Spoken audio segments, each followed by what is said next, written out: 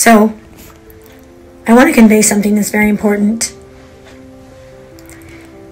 The lightworker, those of you who feel light within you, those of you who are attracted to this information, you and your parents, you had a soul contract to come into this life.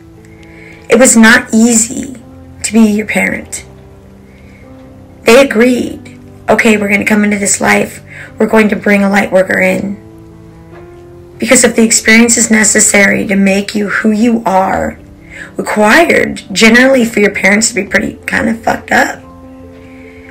And they didn't want to be fucked up just as much as you don't want them in this life to be fucked up. But you know what? You asked for it. Unfortunately, or fortunately, whichever way you'd like to look at it. Our parents came into this life to bring us in because we came into this life to hold the light and to bring this planet into New Earth, into the 5D. And in order for that to happen, in order for us to make that happen for this planet, we must have these experiences. We had to be the people that we are. And in order to be those people, we had to have these experiences.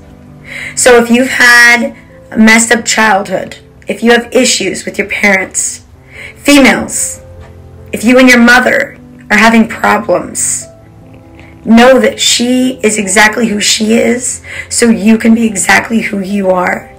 And as soon as you are standing in those shoes and you realize how much you love yourself, you will understand how much you love her for it. Please like and subscribe. Thank you.